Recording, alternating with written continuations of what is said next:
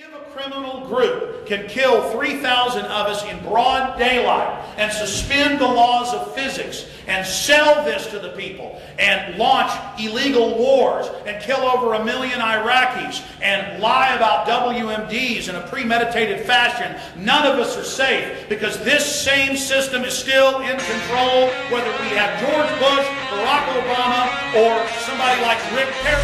Where's my motherfucking soldiers at?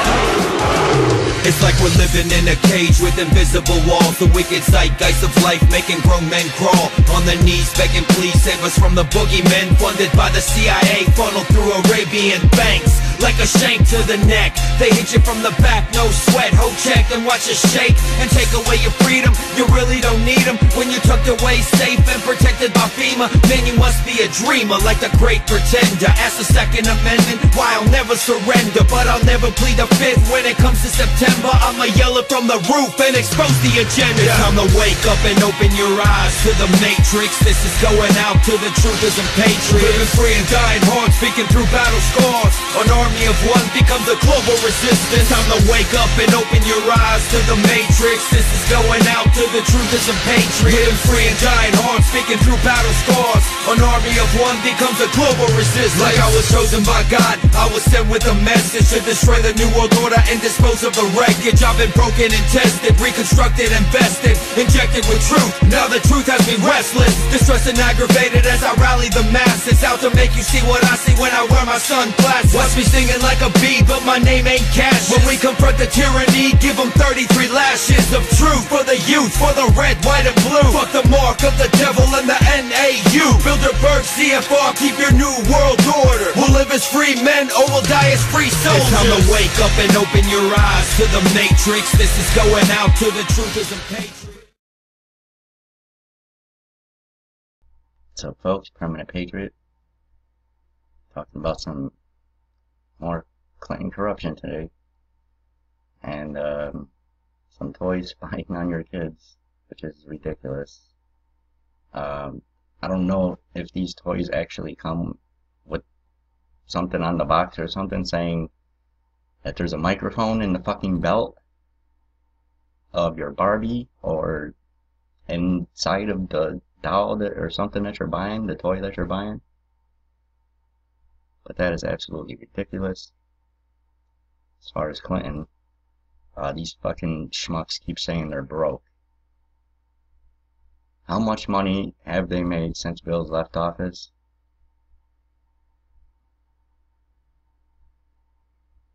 That's just between 2007 and 2014. So, I mean, add on. I mean, I can add, you know, I'm horrible at math, but fuck, folks. It's incredible. This is the most corrupt family in history, for sure. As far as evilness, I'll give that to the Bushes. These fucking people are mafia. Straight up mafia.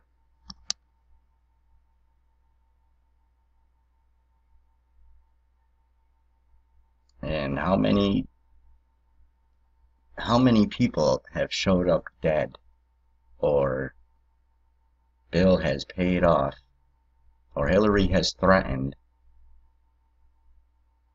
Let's get this straight. Hillary's the one that has people killed. Let's get that straight. Over 50,000 she's had her hand in. Probably fucking way more than that. But she's the one that silences these people that come out against Bill saying he raped me. And just like this radio show that I'm going to show you talks about, it's a pretty cool radio show. I like them guys. Just like that's going to point out, they make some real good points on there. But yes, a lot of people, folks, have been killed. And it's the same with every president. But there's so much shit piling up on Hillary, it's not funny. I could easily see her becoming president. And I'm telling you right now, I keep telling you, and I will keep telling you, it's going to be Bush or Clinton. And that's that. So get used to it, or fucking do something about it. I think if you look at things, add them together, it's very obvious. I mean, I actually got this article from the Blaze. I never go to the Blaze. This man is a slimy piece of shit. So is his wife. And just do a search of it. How much have the Clintons made since Bill left office? And you'll get dozens and dozens and dozens of them. Go to opensecrets.org. They show you fucking how much money people have. Folks, listen. A senator, a governor, is supposed to make what? Let's give them a conservative number. Let's say $500,000 a year. That's way more than. That's not even it, but let's just say that. Nancy Pelosi, Dianne Feinstein, they both come into office with shit. Bunk. Zip, zero, nada. Very first fucking year, they've got like 50 million or more dollars in their fucking bank account. Hello? 50 million or more.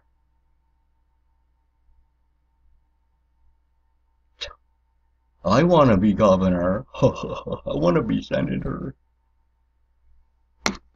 It's the fucking mafia. Hillary's tax returns. Clinton scored paid speeches. You should see what these fucking people get paid for speaking their bullshit.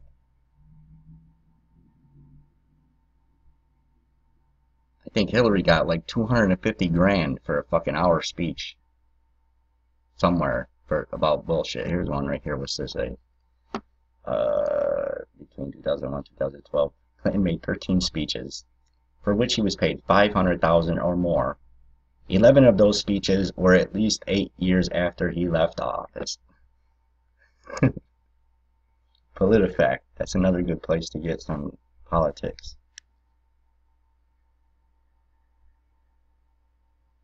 There you go. Fact checking. Do some fact checking on anybody. Look, I mean, donations to the Clinton Foundation. That's what could fucking destroy this woman. She should already be in fucking jail. How's she still walking around? Well, ask yourself how Obama's still walking around. They fucking work together. The country has been taken over. I don't know if people get that. So I was over here on Wiki World Order. I don't know, it's still in beta, but I found this pretty interesting that they start mentioning InfoWars. Now there's only 2 people that ever mention InfoWars. Publicly anyways. Hillary Clinton, when she said, "We are losing the info war." And Alex Jones, his show InfoWars, which by the way, Alex will tell you time and time again, he hates the name InfoWars, and he never wanted the show to be called InfoWars. He just wanted the Alex Jones show. They fucking pushed InfoWars on him. Whatever. Another story. But anyways, it goes into talking about that, and the Wiki World Order report, initially named InfoWar and Peace, acts as an outlet for any writings and artwork I have to complement my learning process through building my InfoWar research database. So obviously, this is just one person doing this page. But the only reason I came to the page was for the "Don't Phallus Me" thing. But he's talking about, I mean, he sounds like a straight up patriot, but he's using the InfoWar term in a way that sounds like he's trying to discredit them. But anyways, so pilots recommend their smartphones. How it goes. And so there's don'tphallusmebro.com. It's a pretty good site. I'm still questioning it, but it's got some cool stuff on there. Like, from their bottom, don'tphallousmebro.com. You go here. Or wait a minute. And then they got these crazy games on here. These efforts weigh on me every time. I, as Commander-in-Chief, I have to sign a letter to the family that has lost a loved one or look into the eyes of a service member who has been gravely wounded. And it says, select the one clearest logically fallacy in the example, and click the pop bubble below.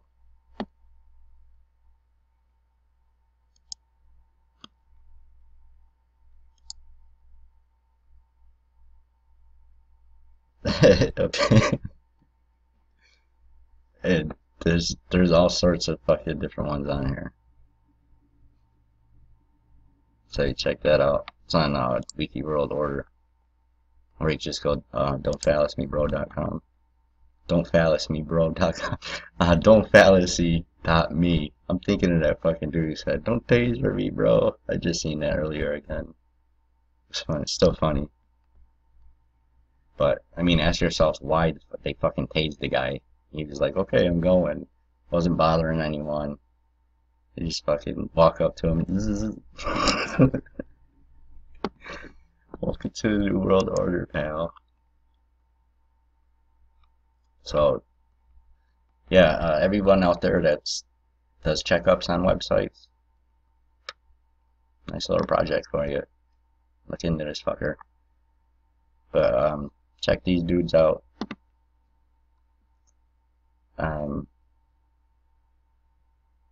Good radio show, that's all I can say. They remind me of me. So check out the shit about Clinton and your toys spying on your kids. I mean, they're putting shit in the fucking toys. Microphones. Who the fuck knows where they put microphones? There could be one in your toilet paper dispenser.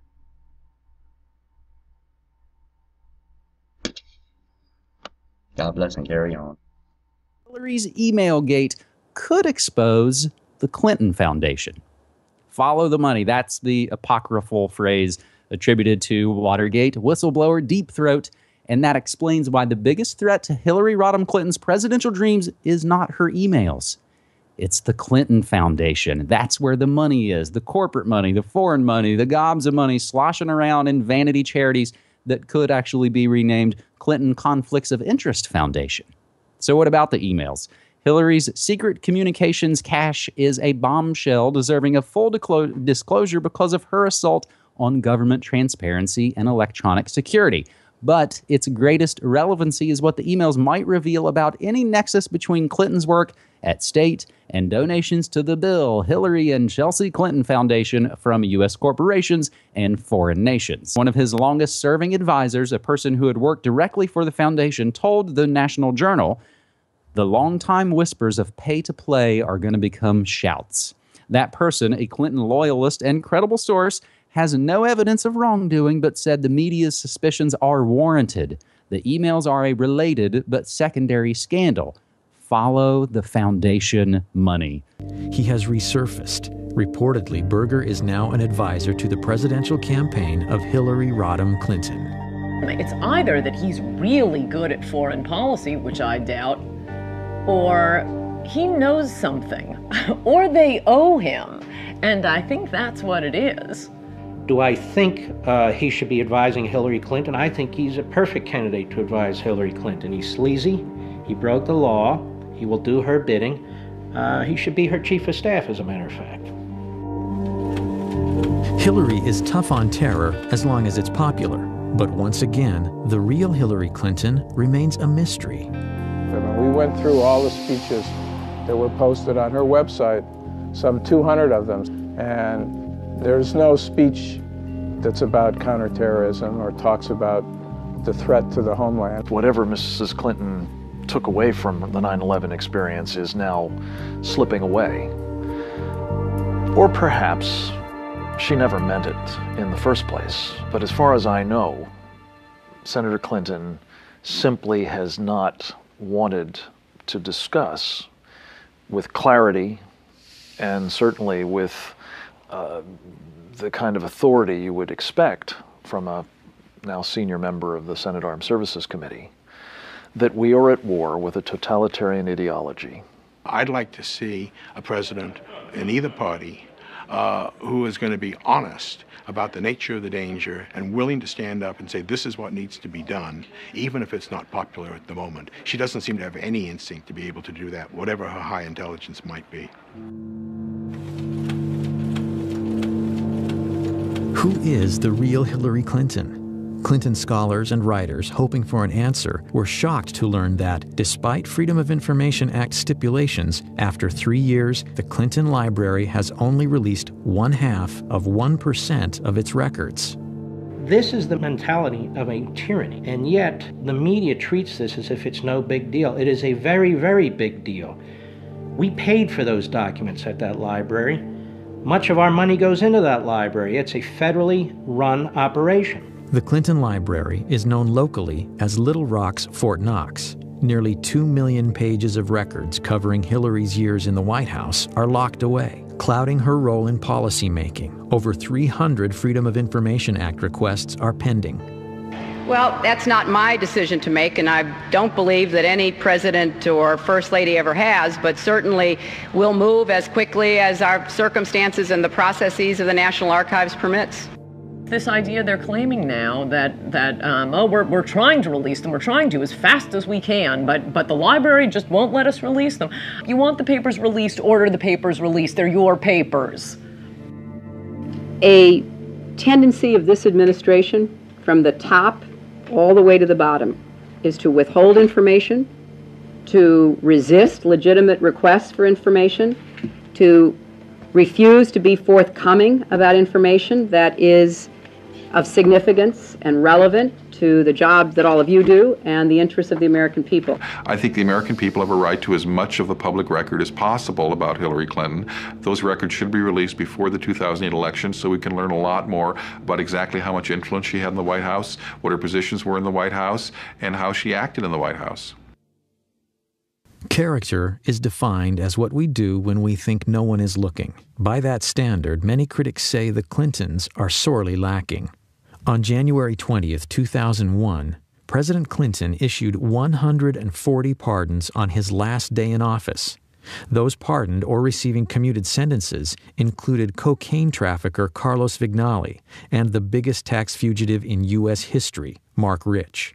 As much as those pardons reveal about Bill, an earlier pardon may have revealed even more about Hillary's character and her willingness to do anything to get elected. I remember the first Met game my dad took me to, and we were sitting at the very top of Shea Stadium. It was probably 1971. It was just a beautiful day out with my dad. You know, he loved the Mets, he loved his sports. That's one thing that I'll never forget, is sort of being in the car with him and being at the game with him, just enjoying his presence. It was an idyllic childhood, to be honest with you. I couldn't have asked for a better childhood up until I was 9. My dad was a very decent, honest family man. As a matter of fact, on that day, January 24th, he was looking forward to coming home that Friday, celebrating my brother's 11th and my 9th birthdays. It was going to be a big family event for us.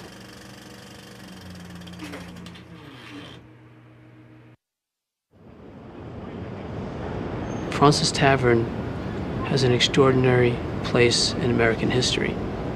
It's where the Sons of Liberty met. It's where George Washington bid farewell to his officers at the end of the Revolutionary War. And it's also the place where Frank Connor, my father, was murdered in 1975. On January 24th, 1975, I was working as surveillance on the west side of Manhattan, and the sirens started to go off. Just an endless stream of fire trucks, police vehicles going down to the southern end of Manhattan. A short time later, turning on a radio, easy to find out that there had been a bombing at Fraunces Tavern. Nobody dreamt that this was a daytime bombing of a restaurant in New York City in the United States of America, because it simply was not the sort of thing that happened in America. The senseless bombing had been perpetrated by what was arguably the most active terrorist organization in U.S. history, the FALN. But in 1975, The FALN was a newly formed, previously unheard of organization that through deadly violence advocated complete independence for Puerto Rico. I kept hoping and thinking that maybe he's under rubble trying to get through and there's a mistake. It really didn't happen, that he was okay. My mom says now that all she wanted to do was run. She wanted to run out the door and keep running. I remember I was a little tiny 9-year-old and I was one of the guys that picked me up and I was sort of punching him in the back, not knowing how to react to something like that.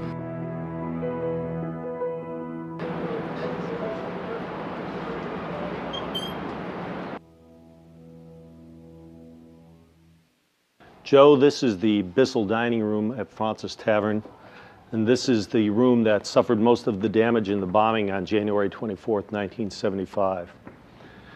The bomb was placed actually just on the opposite side of these doors. Waiters and some of the other witnesses remember seeing somebody come through this door carrying a large duffel bag. He looked around the room. One of the waiters was about to approach him and tell him that he had to leave when he stepped back out. Apparently left the bomb outside. This was a typical FALN device. It was a quantity of dynamite. It included propane tanks, which was one of their trademarks in building their bombs in the early days, and a simple timer, a wristwatch altered to serve as a timer to set off the device. So he knew when he placed it that essentially the people that he had seen were going to feel the impact of it. Absolutely. He knew that he was committing mass murder, no question about it. Where would my dad have been sitting in relation to this table? I believe your dad was sitting at the end of the table here, Joe, and would have been one of the first people hit by the blast of the bomb.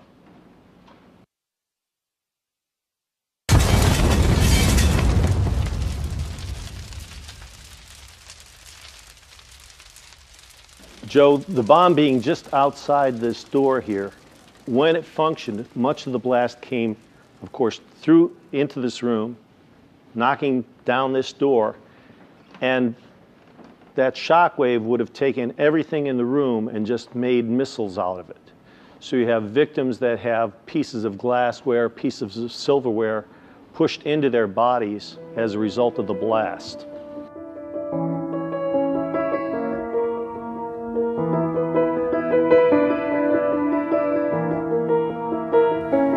Do we know why they chose the time, the place, the day? The communique that they left said that they were trying to kill capitalist, imperialist pigs in Francis Tavern, and specifically cites Francis as being the target. 4 died, and more than 50 were injured. It was a typical FALN operation, one of over 130 bombings between 1974 and 1983.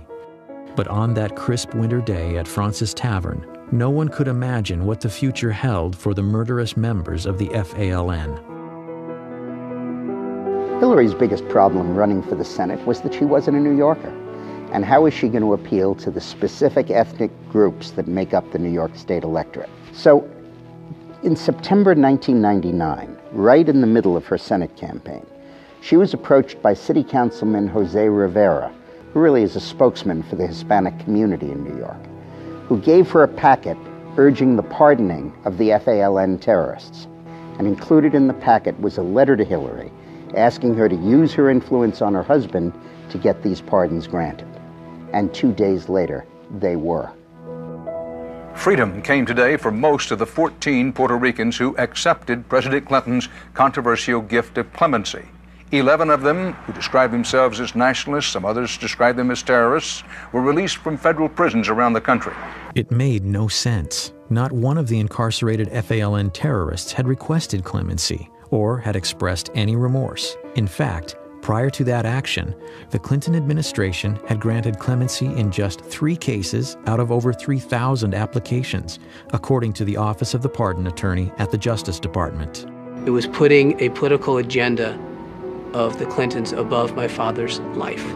Sandy Berger appeared on television a day or 2 after the pardons were granted, or after the clemency was granted, and stated that these people were not personally involved in violence.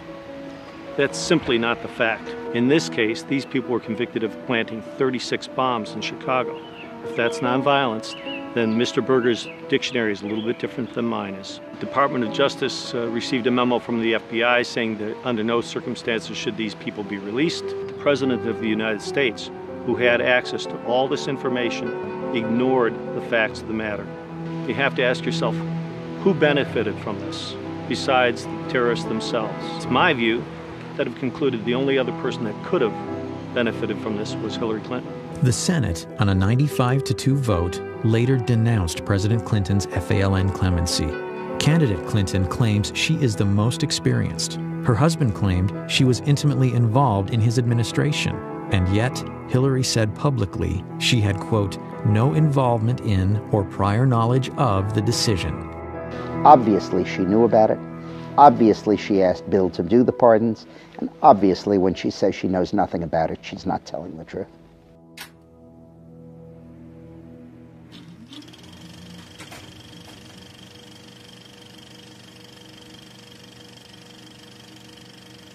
How dare they? My father was a decent, honest family man. And he was being forgotten or used as a political pawn by those people who didn't have his decency, didn't have his family values, and wasn't the kind of man that my father was. We've had only 2 father-son presidencies in the history of our nation. We may be on the verge of the first husband and wife commander-in-chiefs. Historically, Americans have never been keen on dynasties. So it's worth remembering that a vote for Hillary is a vote to continue 20 years of a Bush or a Clinton in the White House. American people deserve to know that their presidency is not for sale, the Lincoln bedroom is not for rent, and lobbyist money can no longer influence policy in the House or the Senate. The problem with nostalgia is what we tend to do is you only remember what you like, and you forget the parts that you didn't like. So what John Edwards is saying about outmoded thinking and nostalgia is really, I think, expressing a reluctance to turn American democracy, which is very, I think, meritocratic, over to 2 families. And Hillary Clinton would represent the past in that, and a continuation of, I think, a dangerous trend to electing people because of how much recognition they have rather than their intrinsic qualities. Finally, before America decides on our next president, voters should need no reminders of what's at stake: the well-being and prosperity of our nation.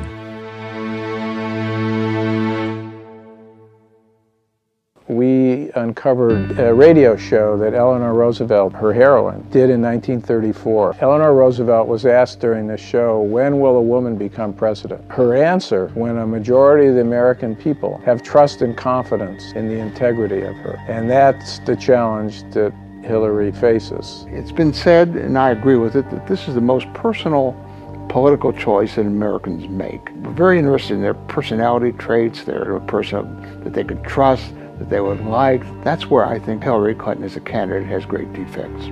She's not accountable. She'll never be accountable personally for anything that she does.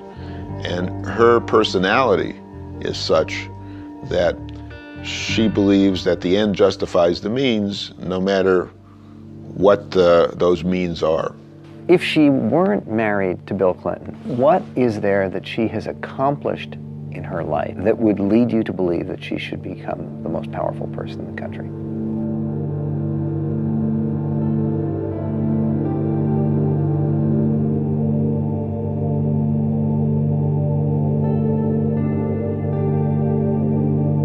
Which candidate is most likely to be able to be successful in protecting us from the threat from radical Islam? That is the central crisis of our time. If she reverts to form, Hillary Clinton will likely be in the future what she has been in the past, which is a person, a woman, a politician of the left. And I don't think that's going to be good for the security of the United States. She can't favor English as the official language of government, has said she can't favor it. 85% of the American people favor English as the official language of government. I think there are a number of big issues where you'd have a very clear contrast. She favors liberal judges. 91% of the American people favor the right to say one nation under God. The bigger this campaign is, the bigger the choice is, the more trouble she's in. What will be important, though, and this is some baggage she has to deal with, is the idea of a co-presidency, the idea that Bill Clinton will be back in the White House. Because I think when he left the White House, people had had enough. I can't imagine that Americans want to go back to the 90s and the country being dragged into this ugly, dysfunctional family drama. I certainly don't see Hillary Clinton as someone who can unify the country. President Bush didn't. I don't think she would either.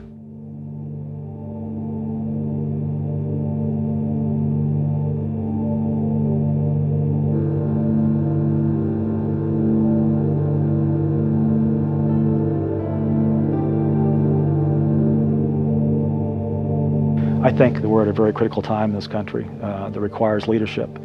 And I can tell you, beyond a shadow of a doubt, that Hillary Clinton I know is not equipped, not qualified to be our commander-in-chief. This vote comes down to one thing: liberty. Do you believe in liberty or don't you? Economic liberty, free speech, protecting our borders, protecting our country from terrorism. The issue is liberty. We must never underestimate this woman. We must never understate her chances of winning.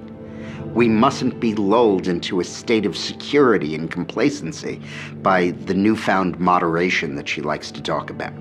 And we must never forget the fundamental danger that this woman poses to every value that we hold dear.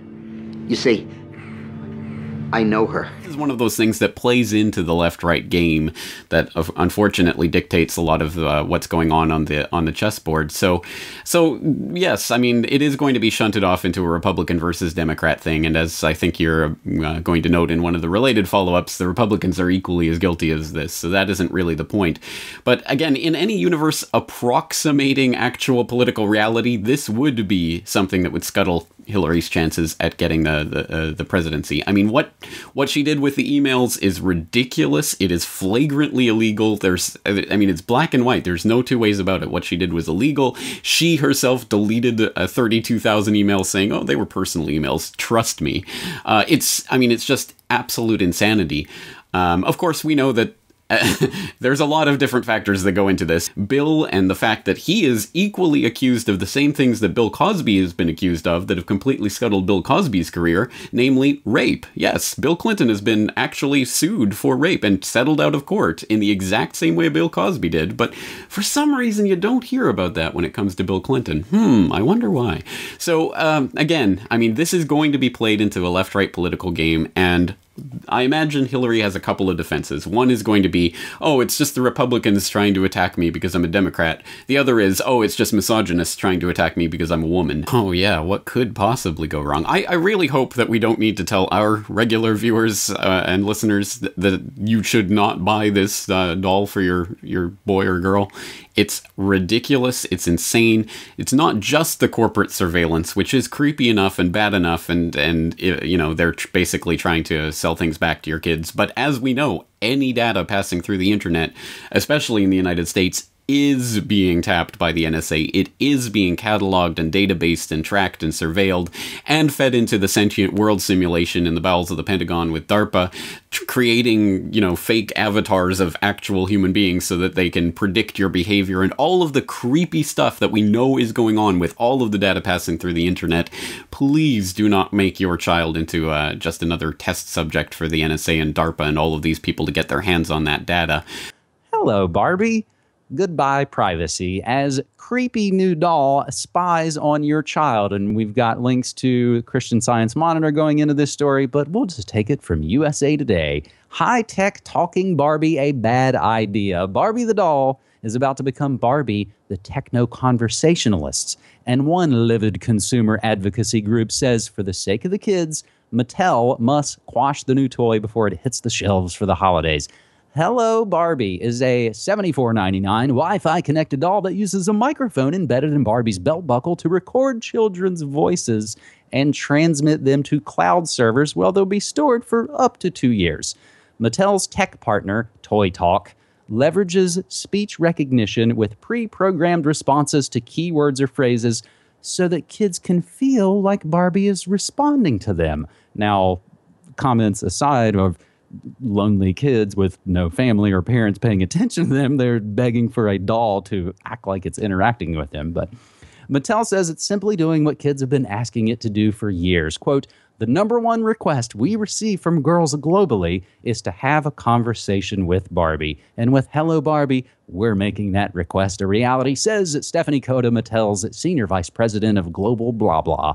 What's more, for kids to use the Techno doll, parents must sign on and ultimately will have access to their kids' recorded conversations, we swear. But Wednesday, officials at Campaign for a Commercial-Free Childhood, the aforementioned advocacy group, posted a petition on their site demanding that Mattel abandon the project. Quote, "This is really about Mattel eavesdropping on a child's heart and soul and the most intimate things about their lives," said Susan Lin, executive director of the group. "The real problem," says Lin, "is that Mattel will now have the ability to listen in on kids at play," saying, quote, "It's corporate surveillance in the home and exploitation where kids are most vulnerable around creative play," end quote. Now, James, I could go into entire Simpsons episodes that have been done about this, where evil toy companies use, fake schools and toys that surveil them to sell things back to them. You could go into any of these numbers of directions. You and I have talked about the elf on the shelf, this sort of new neo holiday tradition where an elf spies on your children through a video camera, and it's all fun and games. But there was also a story, James, and I thought you and I covered it here on New World Next Week, but I found it in my own Media Monarchy archives, and it goes back to December of 2010. Barbie Video Girl in FBI crosshairs. There was a doll, and it was around the same amount of money. It had a great camera. It actually had a camera that almost rivaled some of the other sort of prosumer Canon 7Ds and some of these other kind of mid to high level end cameras. But back in 2010, the feds were warning, oh my God, this Barbie video camera might be used for pedos and child pornography. They'll lure kids in. And they sort of used the what about the children kind of angle.